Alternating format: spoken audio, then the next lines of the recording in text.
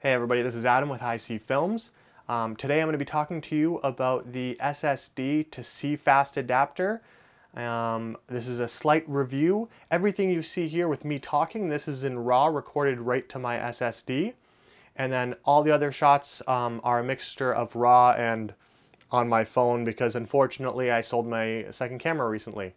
So before we begin, I just want to say that this is based on my experiences so far. I've done a lot of testing, I've done a lot of reading, and hopefully this will help someone. If I'm wrong on anything that I go forward to say, please let me know. I would love to be aware that I messed up somehow. Let's talk about SSDs. The short answer is they all should work. There should be no problem whatsoever. The long answer is some of the older ones and ones nearing the end of their lifespan may not work. And the reason this is because of how SSDs work. Generally speaking, you can think of them as, and this is very broad strokes here, you can think of them as a tiny little computer. And within it, it has a little memory cache that it dedicates 5% of its total size to. And that memory cache kind of acts like a RAM. So when you're actually recording onto the card, it's first recording onto that, then it's dumping from that onto the memory. So if you don't give it time to kind of catch up, then what's going to end up happening is the processor within the SSD is going to start to decide, do I have to unload this and then go directly onto the SSD, or do I have to just directly record onto the memory of the SSD, ignoring that there's a cache there? Now, in reality, what does this mean? The actual memory on the actual hard drive space on the SSD should be fast enough to record any RAW whatsoever. Now, one thing you can take note of is if you want to be on the super safe side, you can spend a bundle more and get Pro line of SSDs, which kind of it's kind of like an expanded cache, I guess, but basically it just can write directly onto the thing instead of having some sort of memory cache. And that's my understanding of how SSDs work based on my research. Please let me know if that's wrong. Batteries. What batteries can we use, and why is it important that we get a proper battery? Let's start with the fact that my SSD is a Crucial MX300 500 gigabytes, and it is rated at 1.7 amps. Now, that is my SSD. I know that there's some M.2 that are also 1.7 amps.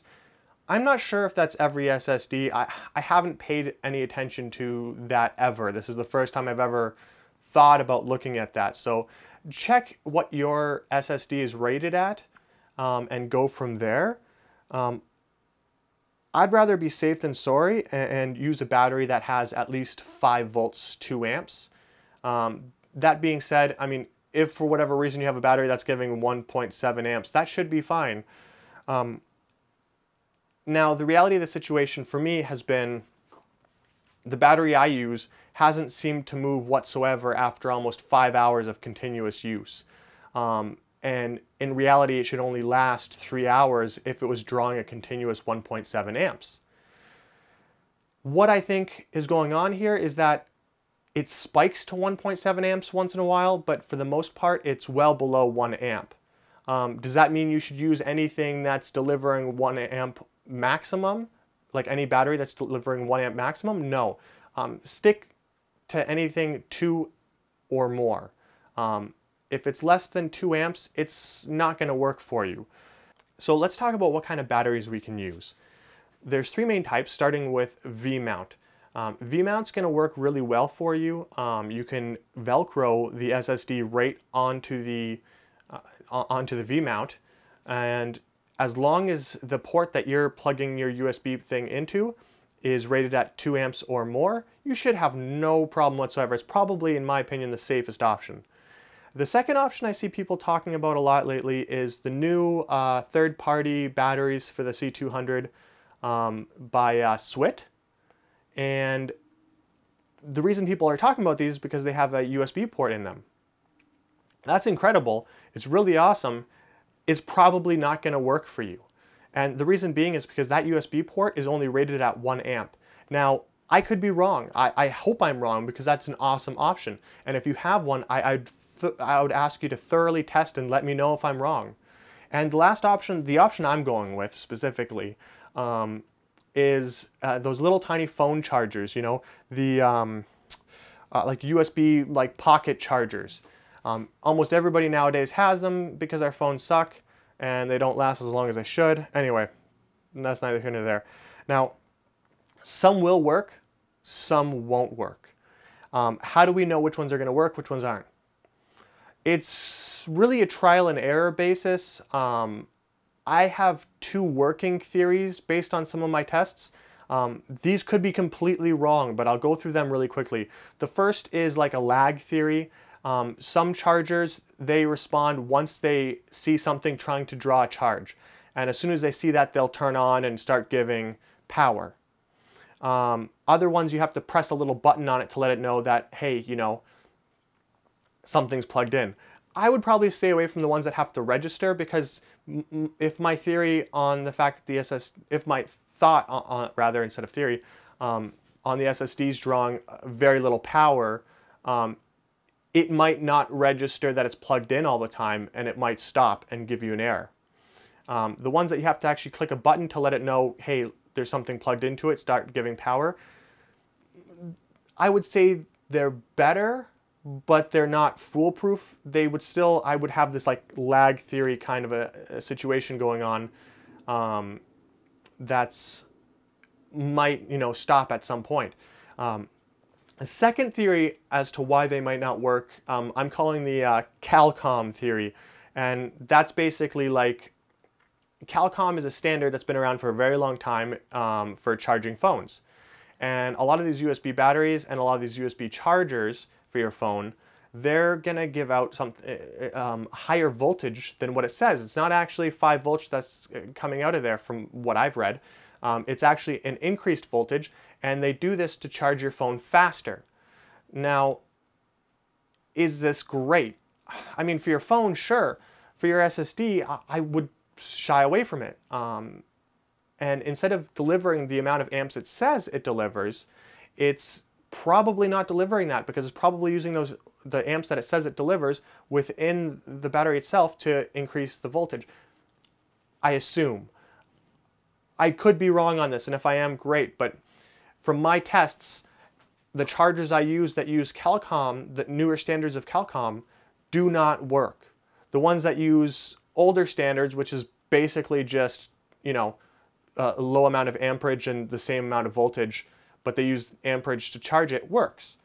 And I've further tested this theory by using my OnePlus. I have a OnePlus here, and they have the dash charge. That is not Calcom. That is straight up, if it says 5 volts, 4 amps, it's 5 volts, 4 amps. So I was able to go 4 hours nonstop with that. No errors whatsoever, and I repeated that test several times. Beyond that, I have three USB chargers, and I tested every single one of them. Both of the ones with the older standard, which deliver just the higher amps and not a higher voltage, work just fine. The newer one that I have that has the newer standard does not work. Now, the batteries I rely on are Anker. I'm not saying you have to get Anker whatsoever, but if you're gonna go with Anker, the Power IQ, from my understanding, is still Calcom, and anyone that has like the Power IQ 2.0 or 3.0, I would stay away from those. The ones that just say Power IQ, they're probably an older standard and probably for cost savings and everything, and those ones for me have worked. So that's worth it. Now, the reason you want to have the right battery is because something you're going to see when you're having the wrong battery is buffer overflow error. If you see that, it's almost always going to be your battery. So check that and then try several batteries until you have one that works for you. I also did some tests where I removed the power from the SSD while I was recording RAW onto it, just to see what would happen. And what ended up happening in almost every single case that I did this in is that the camera didn't register that it was unplugged. Instead, it actually kept thinking it was recording. The time code kept running, and it kept having the little red dot on there, so I thought it was recording. Eventually, after about 10 to 30 seconds, you see buffer overload error, and it stops recording. Every time I did that, I would go back in and I would look and see, did it finish recording? Did it actually record in the 30 seconds that it's been unplugged? That it still registered that it was recording? No, it didn't. If you're not careful and the cord becomes unplugged, you're going to have to re-record whatever you just filmed. Benefits. There's 3 huge benefits to using this method over just regular CFast cards. These might be different for you. They really work for me. The first one is longer record times. Simply put, you can get like 2 terabyte SSDs no problem for the same price as like a 500 gigabyte CFast card. That's crazy. You can record all day long with that, like, well, not all day long, but like long enough for most situations. Now, that ties into the second benefit, which is lower cost. You can get a 1 terabyte SSD for, I want to say, 300-400 Canadian. CFast cards right now are 256 gigabytes for like 450 Canadian. It's not worth it. It's so expensive for not the same thing.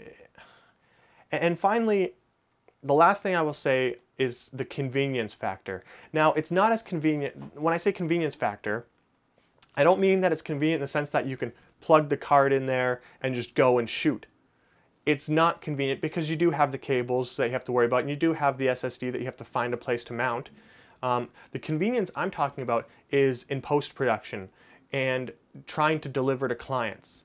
It's already on the hard drive to deliver. Not only that, CFast card readers can be incredibly hard to find. A lot of places don't stock them. Not only that, a lot of CFast readers don't work properly for whatever frickin' reason. I don't get it. I have the SanDisk one. It works wonderful, but I've heard other people who have the Atomos ones or others, they don't work sometimes with some cards. So that's really weird for me. It should work no problem, but anyway, I just like the fact that I can take the hard drive, plug it into my computer, done. I don't have to worry about, making sure, oh my God, I have to fully unload this card because otherwise, like on the day, I have to unload this card right now, so I have to have my CFast card reader. Oh, I forgot my CFast card reader. I guess I'm done recording RAW. Risks.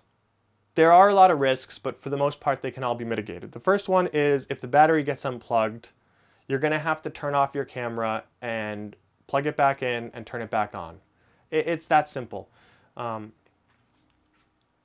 There's no locking mechanisms to keep the USB in or anything like that. So, you just have to be a little careful there. The SSD becoming unplugged. Now, the SSD does have a lock, which is great. However, if, nothing is idiot-proof.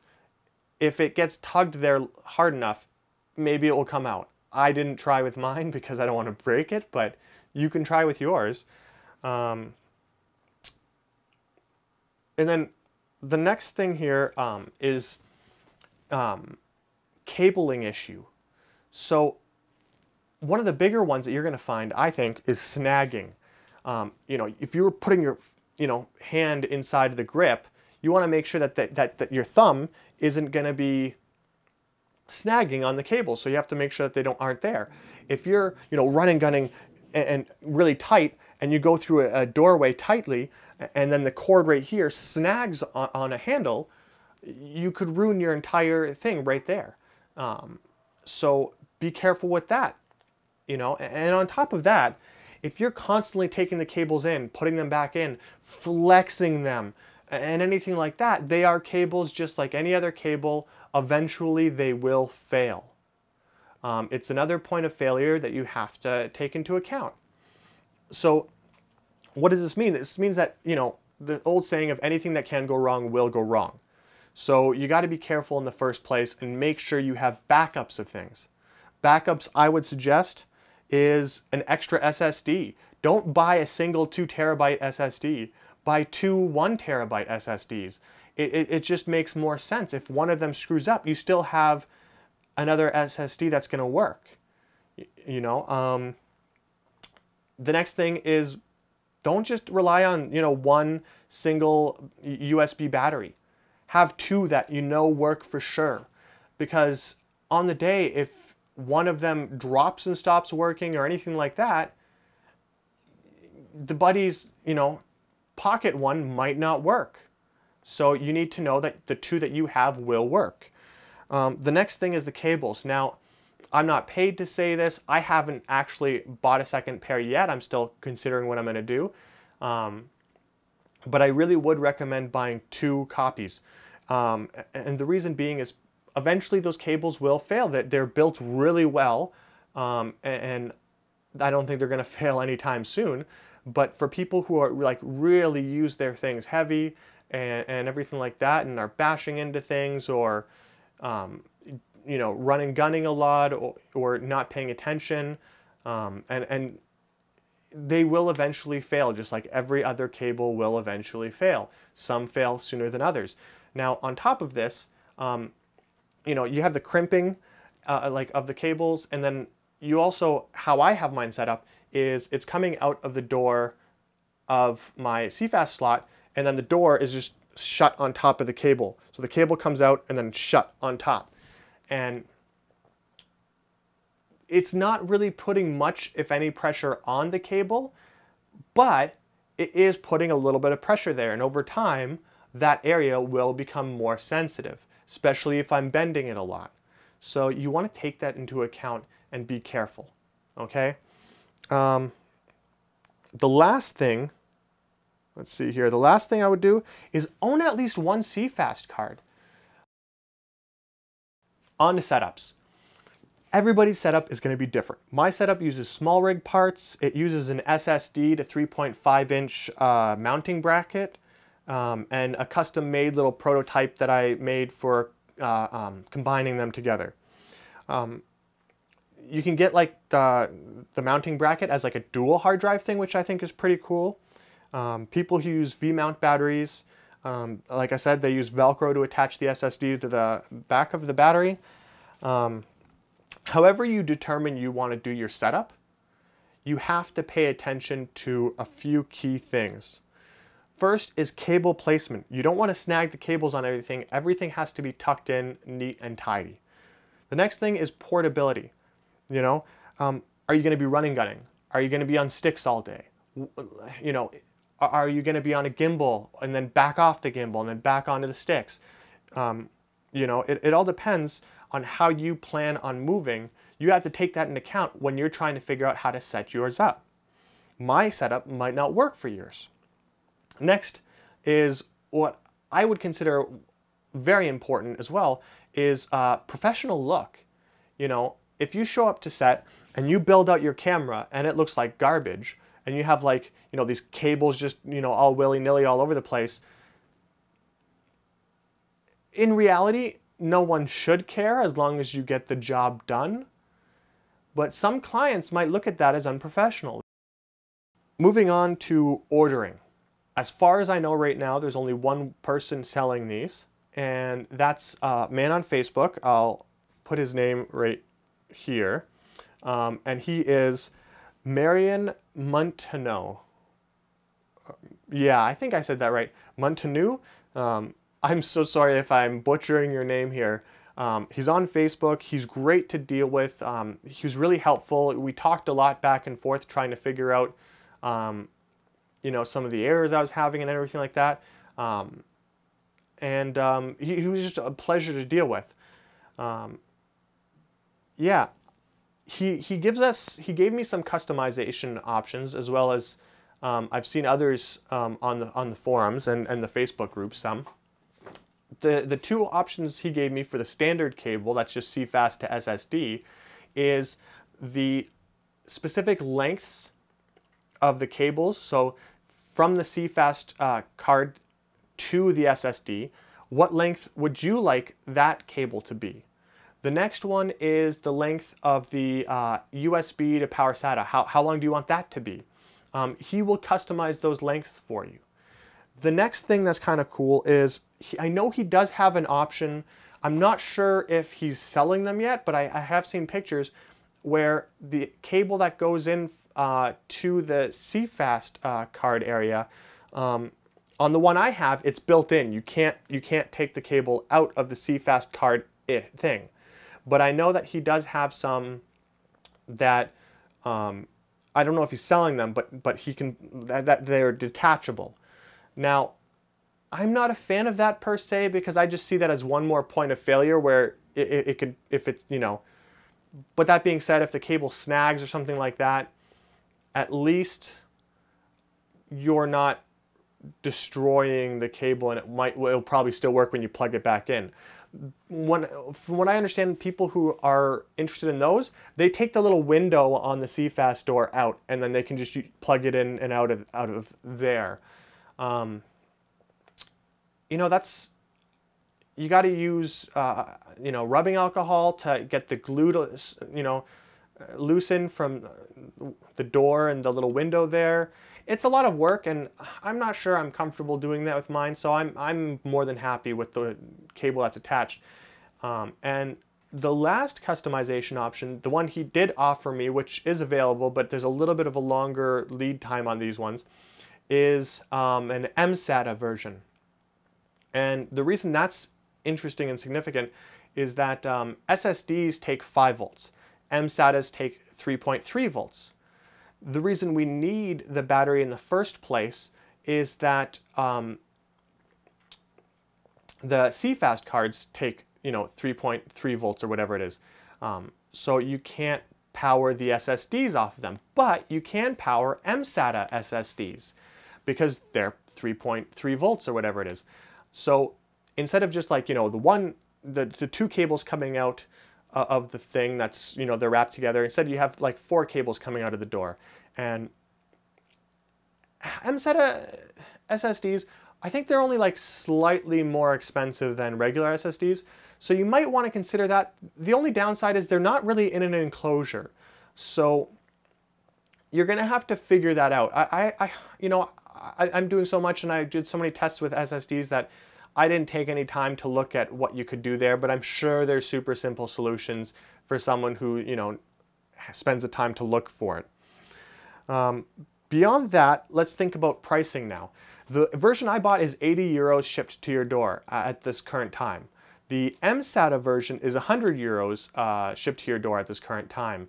I don't know if those prices are going to stay that way, if they're going to increase. I mean, he builds them by hand, and, you know, I'm not sure. Like, I don't want to speak for him. I don't know how much the detachable cable one is. I assume it's probably more. I didn't ask because I'm not interested in it. Overall costs, you know, when you consider what you need besides what Marion sends you, the overall cost is going to be the 80 euros for the adapter, which I think is like 150 Canadian. I might be wrong there. It might be a little bit less. But anyway, so there's that. Then you need an SSD. You know, you can get a 1 terabyte right now for I think $350. So we're at now like $450, $500. Then you need a USB battery. I got mine for $25, I think, Canadian. So all in all, we're looking at, you know, $475 to $525 for 1 terabyte of recording. Now, consider the fact that it's $450 Canadian for a 256 gigabyte hard drive, CFast card. That's crazy. I mean, those prices are such a ripoff. It doesn't. You'd have to spend the entire cost of the camera just to have enough media and CFast cards to record all day. Like, anyway, that's besides the point. So, all in all, I really recommend this. I think it's going to be great for a lot of people. If you have any questions or comments, or if I've gotten anything wrong, please let me know.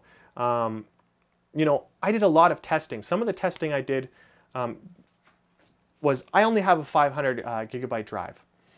So what I would do is I would take that sucker and I would record the full 69 minutes of it from fully empty to fully full. And then I would go back, initialize the card to erase it, and reset the time code. And I reset the time code so that I could see if there was an error, when did it happen, just out of curiosity. With my current setup right now, I went for I repeated that exercise 7 straight times without any issues. And every single battery, before this one, every other batteries I tested at least 4 times to see. And I didn't just test them at 24p, which I know like technically it's the same bit rate regardless, but I was just curious and I tested at 30, I tested at 60, and I just, you know, picked different ones for different tests just to see what was going to go on. You know,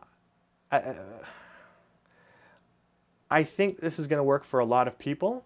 And if you have any questions or comments, again, please let me know. I'm Adam, and thanks for watching.